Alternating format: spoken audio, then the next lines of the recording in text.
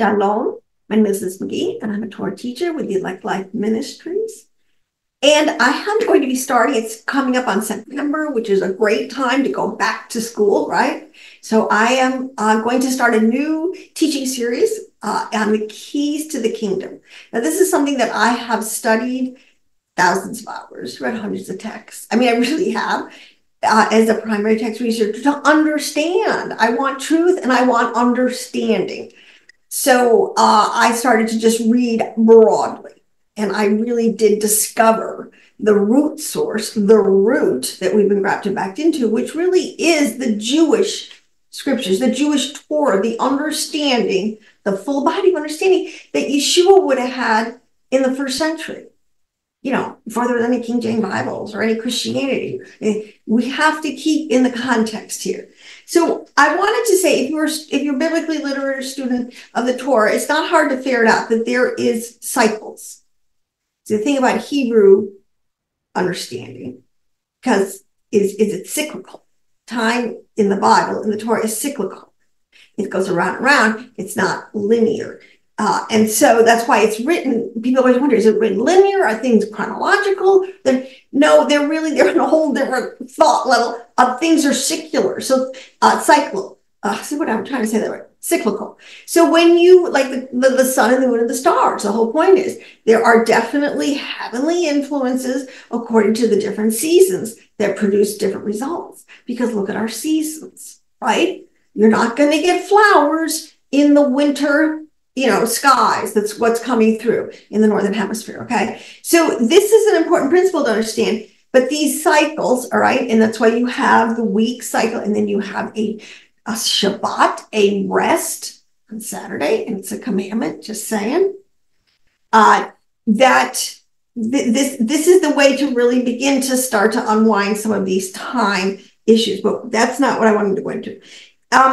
But cycle, it starts with Adam and Eve. It really does start with the first stories and in the garden and Adam and Eve. And, they're in this place of bliss. It says, everything was perfect. They and the Father had perfect communication, all the animals, they got along, everybody was just great. It was beautiful. But something happened, we had and this is all metaphor and allegorical. And people, I would tell you, this is so deep. Believe me, this is not a kindergarten Sunday school story at all.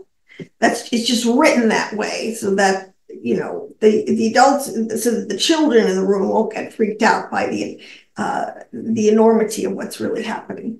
So let me just say, so you start with a place of bliss. I'm trying to give this list of progression from bliss to the absolute destruction, because it doesn't just happen randomly, or you don't go from A to Z in a heartbeat, okay? There is a progression. God is very just. He does things very orderly. He gives plenty of warning. It's all scripted out, really. So let's go through this list. So first you have a blissful state. Then there's sin enters in. Something upsets the apple cart. Then you begin to have oppression because things are not in order. They're not right anymore. So then you begin to, and this is all from the perspective of what God has told us is going to happen when we start this downward progression, okay, into what is called, receiving the curses, instead of an upward progression in your behavior, thought, and actions where you would receive blessings. So if you're in this state of bliss and you mess up and sin and then you enter into a place of oppression, then immediately God has systems in place that will bring judgment, because you can't get away with it forever. And because we're kids, so he doesn't really want you to keep your hand on the hot stove forever, okay? He will engineer things, and judgment comes in, and judgment is to usually just stop it, and depending on how swift or severe the judgment is, either cut it off, the behavior or the thing right away, or progression begins. And the people, there's all relation to people, and especially in the context, this is the people of God. We have a relationship with him. We're supposed to. He's our Father, and we're supposed to have a corporate relationship, not only individually and personally, but this is a group thing. All right? Okay. So then we cry out for deliverance. This is like the children of Israel in Egypt. after a couple 100 years, it was intolerable. They were not a blessing in the nation, and they did not receive a blessed life in the nation. So something had really gone wrong. So they start to cry out for a deliverer. Well, deliverance, and ultimately they receive a deliverer, which is very akin to our dilemma here, quote unquote, in life. But that's enough. Okay, then you receive, well, first of all, I have to flip this around, because once you begin to get the judgments and you begin to realize, like, wow, let's backtrack this thing. When did things start to go wrong? And you realize that, wow, there was a point when you stepped off the path, so to speak, and, you need to repent. There's a very beautiful and deep and actually better way to understand the whole process of salvation for a believer, especially if you're a Christian. It's called tikkun and teshuva. Teshuva, you have to repent. That's what Yeshua is saying. That's what the whole early church message. Repent. Okay, you've been on the wrong path. You gotta commit. But then you got to fix it. That's what I want to go into. You have to stop sinning. All right. Remember, stupidity or insanity is doing the same thing over and over, expecting different results. You've come into the presence of God. You want to be a child of God, and you want to receive everything your Father has for you, all the blessings. So if you keep doing the wrong things and expect the blessings, it's like called insanity. All right. It's very clear and easy to understand, how, and I digress, sorry. But let's get back to this. So you have repentance, and then you get deliverance. It's very quick. I mean, the Father is not, he just needs an acknowledgement. It's like your kid, you just need to hear him acknowledge that he messed up, that it really wasn't the smartest thing to do, whatever. You don't want to pound the crap out of the kid. You just want an acknowledgement. That's all, because that's very cognitive, and that is great progress. So that's all, that's a step you cannot skip that step. Let me tell you that. So you will stay in that cycle. And this is why, this is the other thing. People, sometimes you feel like you're spinning your reels. You're going around and around on the same thing. You've had the same prayer over and over, year after year. You're not getting results. Well, maybe because you're not doing the protocol, doing the step to get up, to go up higher. Okay. And this is why I'm going to go back to my original statement. That I find all this deep understanding in the text and in understanding the Old Testament. It was written. It's an extremely powerful and deep book, and the Jews have remained the people of the book because of its tremendous attraction and power. To levels that Christians, I'm telling you, because now I'm on the other side of the fence and I know this, we never really understood. We never really got it. Okay. And it's time now to get it. It's very exciting. So anyways, after repentance, he sends the deliverer, right? Then you have a season of peace again. Then you're getting back into the peace mode. And then from there, in the larger picture, as more and more and more of the people of the earth come under the banner of God and accept his yoke, his Torah, he said, we can go into a place of rest. See, this is what the Sabbath rest is, the millennial, where, everybody's on the page.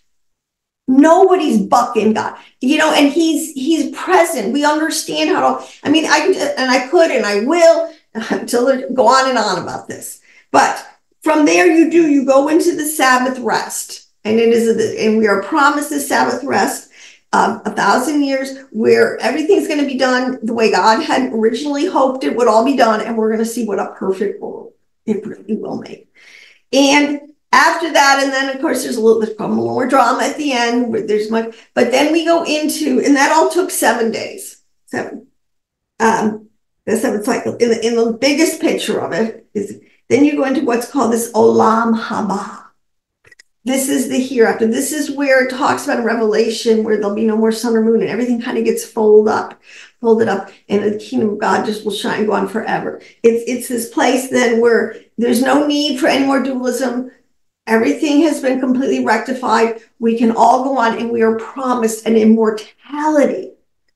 Not just 1,000 years, but an immortality of total perfection. Spiritual bliss, so we will have a perfect body, we will have a perfect heart, and we will have a perfect mind, and we'll live.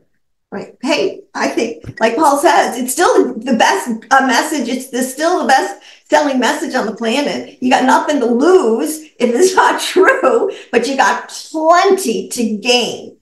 And people, we are in a really bad situation now. So I wanted to say again that these cycles, where are we in the cycle? Well, we are in the cycle of major judgment, people.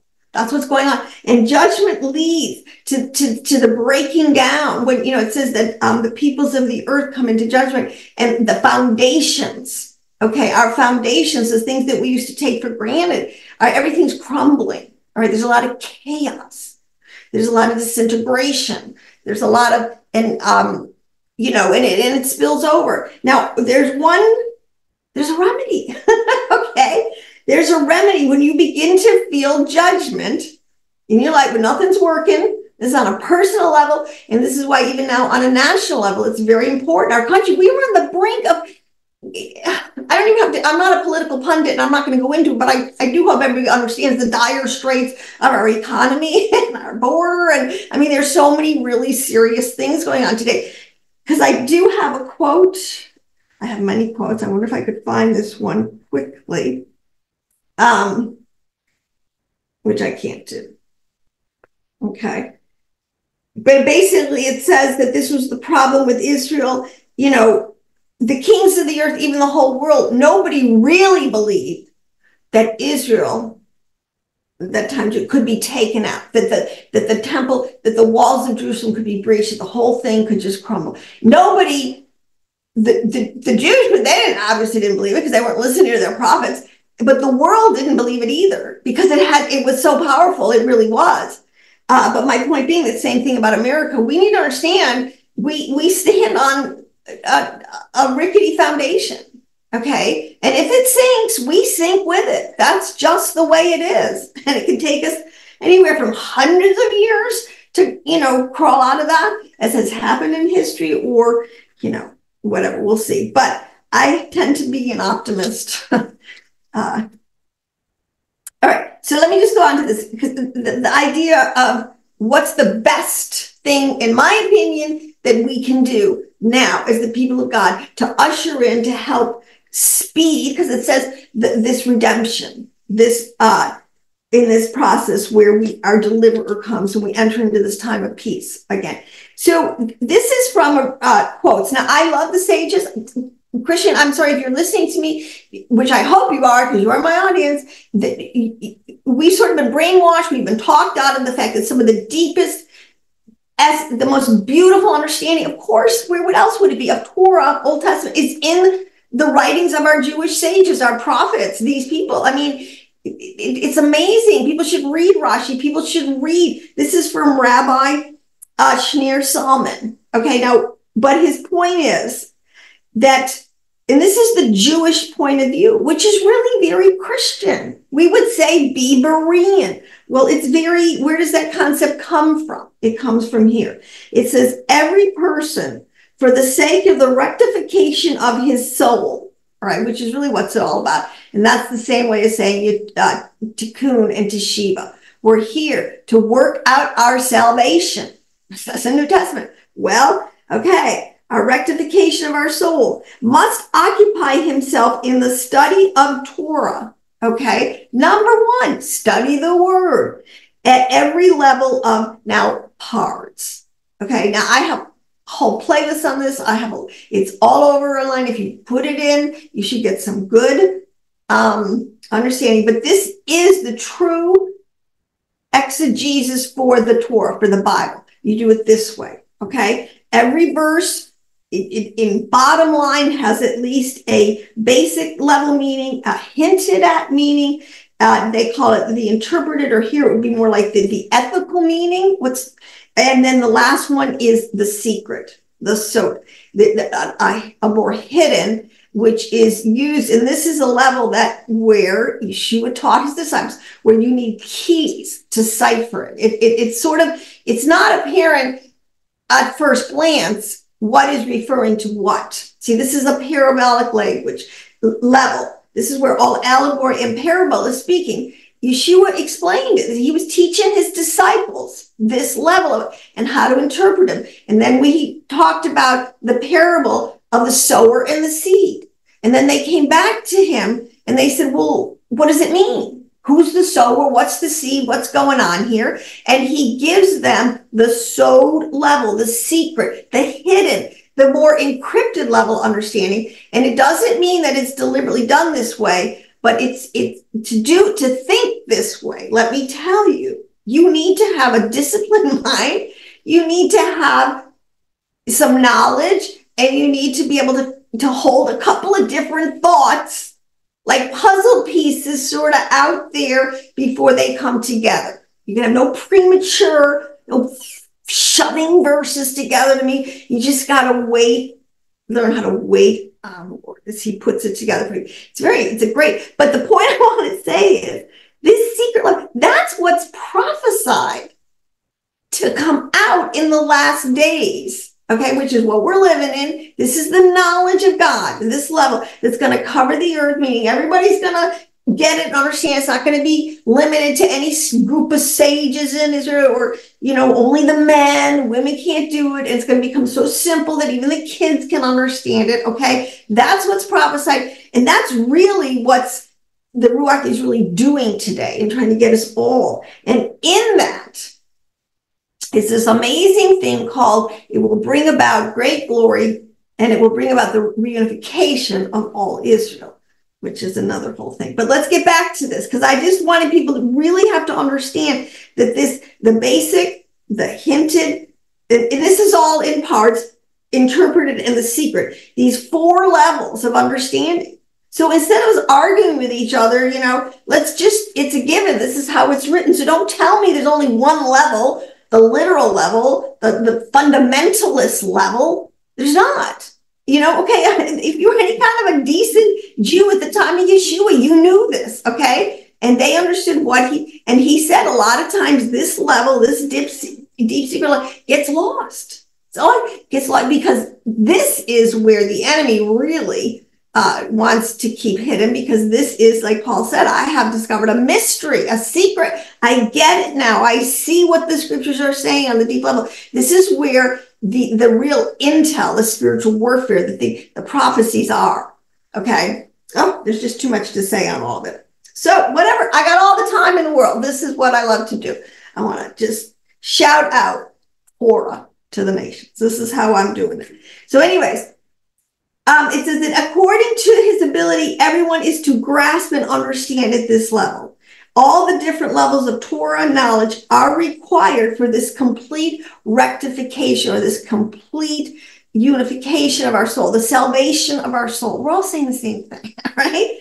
It is impossible for the soul to be completely, made new and bound to its creator from which it was hewn, right? That's one of the analogies, without this level of knowledge and understanding, because you can't really work with God. Remember, we're not robots. We got to work with it.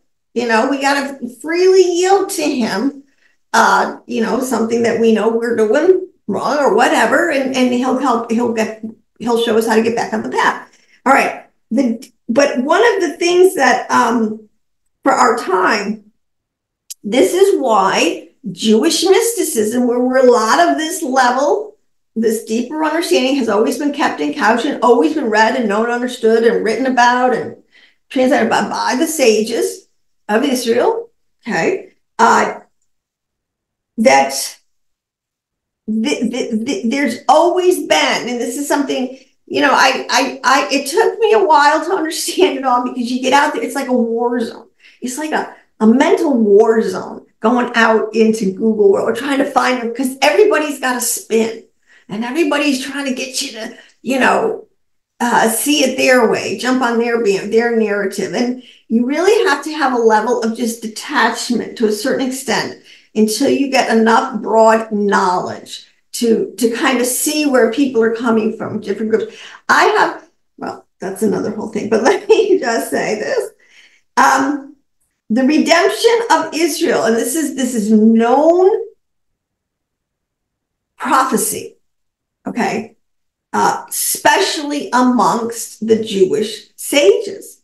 It says the redemption of Israel and all the worth of Israel is dependent on the learning of the Zohar. The Zohar is the primary text of this level of understanding, which is called the secret. And this is like where God, the whole thing in Daniel, the secret counsel of God. If you're not invited to the meeting, if you're not there at that level, if you're not part of that, you're never going to know what went on there. Okay? It's a secret council. It really is. But the thing is, you can enter in, but there's definitely checkpoints along the way. There's gates. What do you think about saying? You just don't waltz in. But anyways, it says that for 33, the Jewish wisdom that is found in the Torah, and when I say Torah, I'm speaking. Well, it's a word that has many levels of understanding, but in this way, when I speak Torah, I'm talking about the 304, 508, I think it's something like that, letters that make up the Torah, or what is known as the 5 books of Moshe, the foundational, Genesis, Exodus, Leviticus, Numbers, and Deuteronomy. That is called, that's the Torah. Those are the 5 books that Moshe that's the collective admonitions, ordinances, laws, experience that they had with the covenant with Mount Sinai. And of course, but then you get into the prophets, and then you get into other kinds of writings called the wisdom literature. So it's even in the Old Testament, we never really understood that there's definitely different kinds of books supposedly to be read for different levels and purposes. I mean, in the sense, if you've never done the PaRDeS, one of the best ways to get into this whole understanding is to do the Jewish daily week. Well, you can do it daily. I do myself a weekly parsha. They have taken the whole 5 books of Moshe and parsed it out into little sections so that within a year you go through the whole 5 books. And let me tell you, if you're Jewish and you've done this for 70 years of your life, 60 years, 50 years, 40, you get pretty knowledgeable about the whole totality of the text. This is a great way we should do it. That's a great way to get the site book, if it's not, because I'll tell you, every time you do the parshes, you're always going to find something new. But again, if you didn't know about the parshes, truly check them out. So what I want to say here is there's always been, and one of the 2 levels, basically. I mean, there's 4 levels. I just talked about PaRDeS, which, by the way, is an acronym. The P. I have so many YouTubes on that. I don't know why I'm saying this.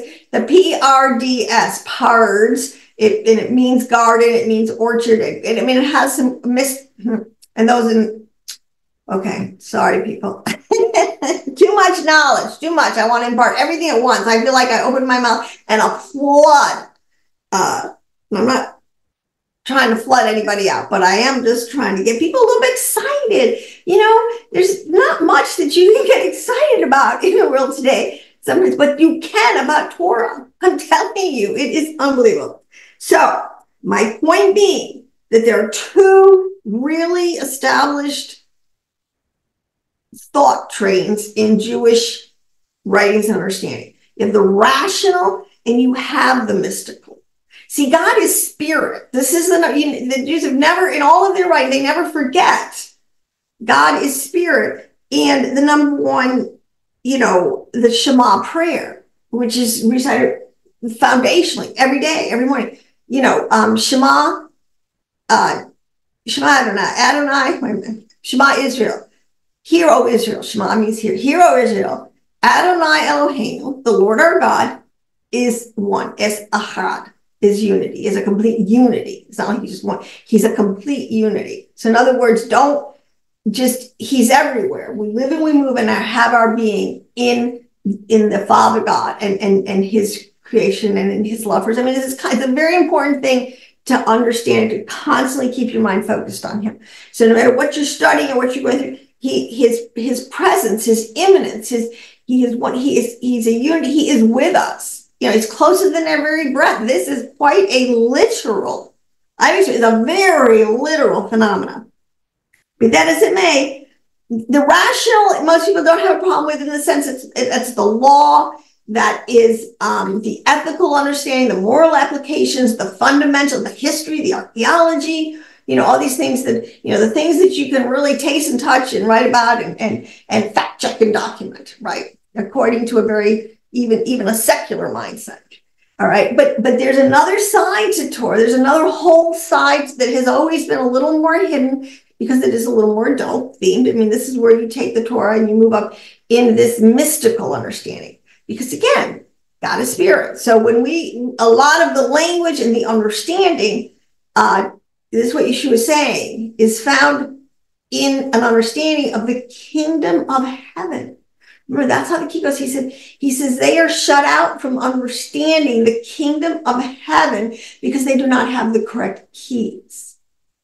Okay. Now what he's saying, to understand the text on their mystical level, people, this is really so basic. And I'm just going to say this because I'm going to say something here. Maybe I'm going to just chop this little piece out.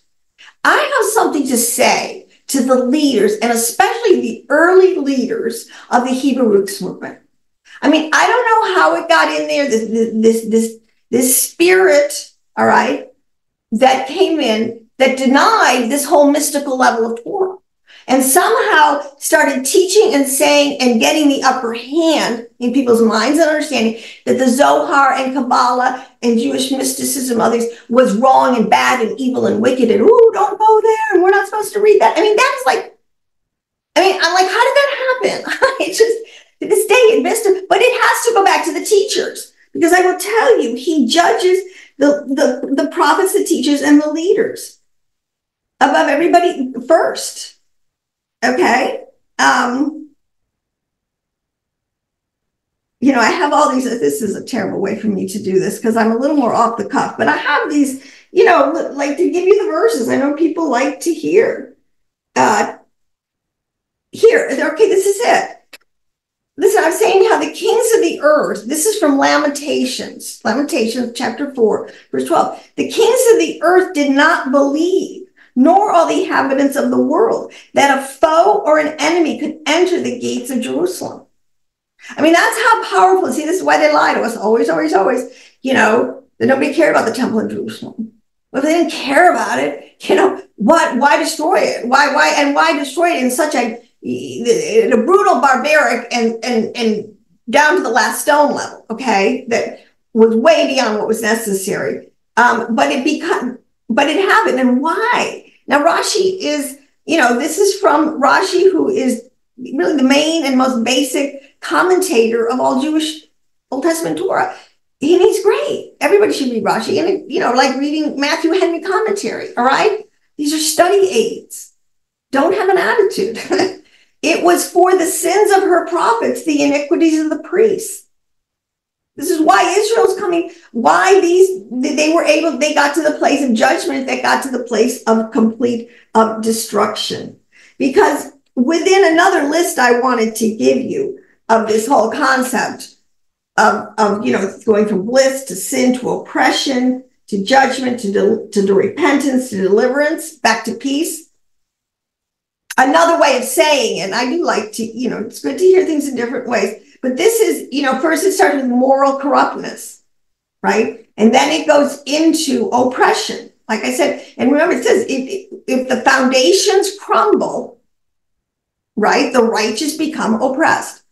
Then you go into destruction. Then you go into captivity. Then you go into want or need. It says, or famine or, a lack of all blessings. And then you go into the sixth, which is complete turmoil, complete chaos. All the foundations are chaotic and broken apart. I mean, we see this. Look at the French Revolution. There are some really great examples of this. Besides the destruction of Jerusalem, you've got major, the destruction of Rome when it got segmented. Then you have, after the turmoil, you have desolation. If it's time, look what happened to Egypt. Look what happened to Babylon. They all got judged. When it finally comes down to your time and your ultimate judgment, you're not going to stand against the court of Yahweh. It's just not going to happen. But if my people who are called by my name will humble themselves, right, and confess their sins and change from their wicked ways, then I will hear from heaven and I will rain down a blessing. I mean, not exactly. That's the whole Old Testament understanding. That's the progression. So we do need to get into Torah. And I'm telling you today, Christian, this is the final message I have. It's not just reading a little 15-minute devotional of a Christian devotional book. Okay, my husband and I, we were together in a Christian bookstore for 25 years. And I know how superficial I was once. I don't know what I am now per se, except an Israelite soul waiting for Mashiach, right? But I was the best evangelical Christian, and I knew what everybody was reading, but we had no clue. I'm telling you, people, no clue to the depth that was really there for us if we would just have not been so what would be programmed to be anti-Jewish, in terms of not really believing in anything that could come out of that House of Judah writings. Okay. And today, that's why the Hebrew Wisdom, when people start going back, it's just a time of great peace. It's like, oh my gosh, I never knew that. Nobody ever told me that. I never saw that. So that the excitement and the discovery is quite intoxicating, actually. That's what I think there's a verse in the New Testament about that. So anyways, that's really what I wanted to say. But what I wanted to say, if I didn't say it in the beginning, I'm starting a class in September, actually September 16th, 9 a.m. Eastern Standard Time, and I'm going to teach on the keys to the kingdom. I'm going to teach Christians. Now, and I'll start with the Christian. If you want to know where you are in the Bible, you're called Ephraim. You're called the house of Ephraim. I'll have all these teachings on this. You will get the house of Joseph. You're the northern kingdom. By and large, the bulk of the offspring from the northern kingdom that was divorced and sent into the nations 3,300 years ago, I believe it was 2,500 years ago. Okay, like multiplied and just was in all the earth and moving around and that is the seed. See, because Yah's faithful. He said he would call them back. He would bring them back.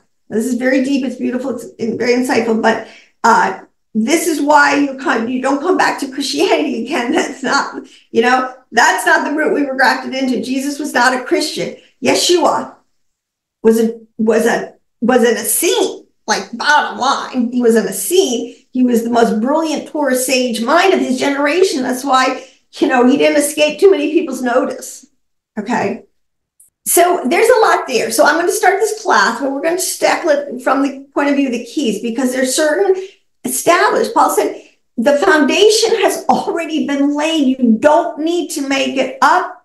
Okay. We just need to go and find out what the foundation is. And it's very exciting. And I'm going to have, so the True to Our class, the electlife.org, we have done the heavy lifting. There are all the scripture verses to completely support what I'm teaching. There are graphics and charts and study aids and videos that blogs,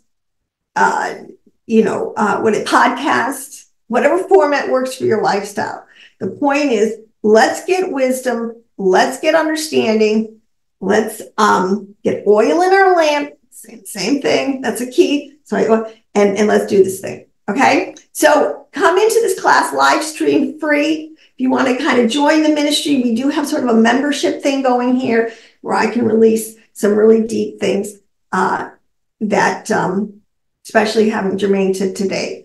So join us and come along, have great joy in the journey. I believe that the message of the Baal Shem Tov, a great charismatic leader of the Jewish community in Europe in I think it was the 16, oh gosh, I'm so bad, maybe 17 or something. But he brought back this level that even though it looks pretty bleak, we can have this insane, intense inner joy on this journey. And that's what we got to fight for and not let them take away. So that's what the oil will produce. It'll make you shine. So on that note, I'll see you in the next video. Shalom, shalom.